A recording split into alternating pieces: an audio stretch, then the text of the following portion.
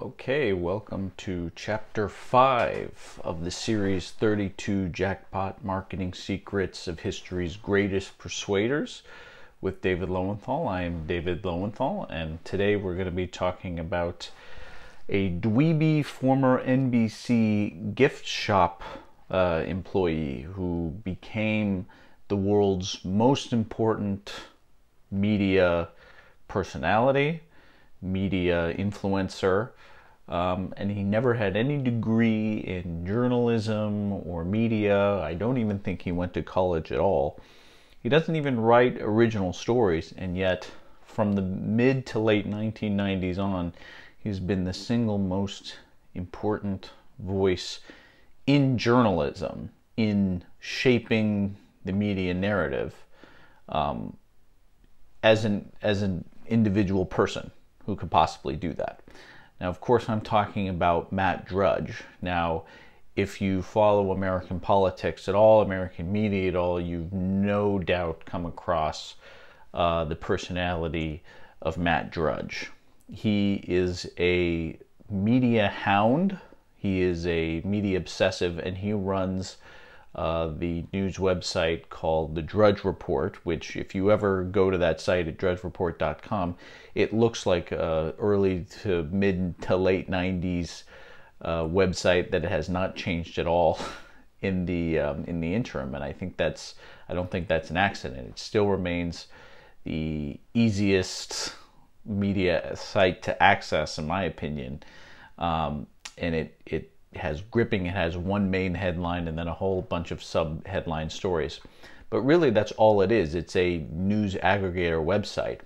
And Drudge himself really does no independent reporting. He merely creates sensational headlines, and that is how he's able to dominate the media landscape, even in the age of Twitter, Facebook, Google News, Apple News, all these kind of AI news aggregation websites. He's able to do that because he is brilliant at one thing, and one thing most importantly, creating headlines. And that's really what I want to talk to you today about Matt Drudge, and specifically how he's able to create headlines and how you can use many of the same principles to create great headlines.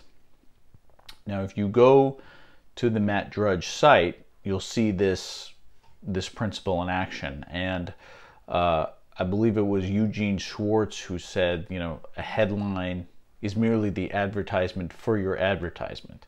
That's it. Now, many people get confused because they think that the headline is meant to sell, is meant to, have a great offer or to do some kind of the job of an advertisement in and of itself. Not at all. The only job of a headline, doesn't matter if that headline is text or images or video or anything, if you have a headline at all, which you don't necessarily have to have it depending on your market and your product, whatever.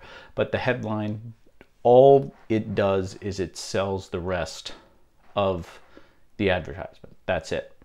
Now, Drudge does this in just a myriad interesting ways, because he always takes the headline and formats it in a way that can't be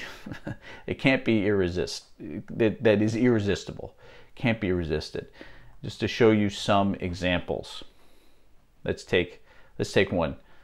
Here's the headline: Union Gold ? FBI hunt for Civil War treasure detailed in unsealed affidavit. I mean, who wouldn't want to click on that? Let's see the words.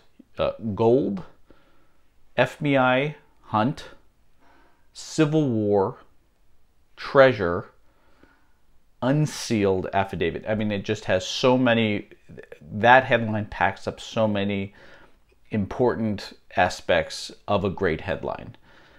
Mainly curiosity, because it was the late great Gary Halbert who said that the greatest human emotion, the most tempting human emotion, is not self-interest. It is curiosity. Curiosity is what will drive somebody to read your ad from the headline. That's then anytime you can build more and more curiosity is like, it's going to be gold. It's going to be gold for your ad. It's going to be gold for your business. It's going to be gold for your nonprofit organization if you fundraise, and all things like that. So Matt Drudge is a gold standard. And many people don't know this, but he's the one who actually broke the story of Monica Lewinsky and Bill Clinton. Time or Newsweek, I forget which one, but one of them actually had the story. They sat on it because, of course, they're, you know, liberal journalists who are in the tank for the Democratic Party, never do anything to, you know, harm the Democratic Party or liberals. They're party apparatchiks, basically. But Matt Drudge, being in this new environment, realized that he actually could scoop them. He could get out in front of them, and that he leaked the story, and then they all had to play catch up. And that was the first time that everyone realized that we were in a new media landscape. And so just by creating a website and having great headlines, great irresistible headlines. So I tell you all this to know, to understand the power of great headlines. And in fact, Ken McCarthy, the great Ken McCarthy, who many people consider to be the founding father of internet marketing, was talking with the great Ben Settle, who publishes Email Player's newsletter. Ken McCarthy was saying how in this day and age, especially with so much competition, your headlines have to be great. You cannot afford to have bad headlines.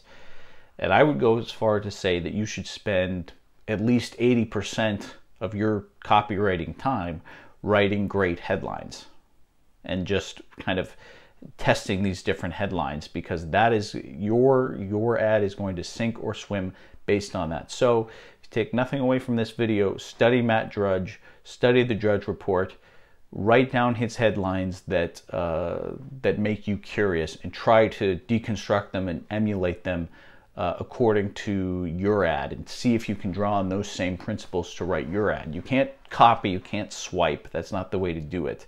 That doesn't work, and it makes you look terrible. But you can draw upon the principles that Matt Drudge uses in media that you can use in either fundraising or selling or whatever it is you do. That is the important thing to take away. So thanks for watching, and tune in next time for the next chapter of 32 Jackpot Marketing Secrets.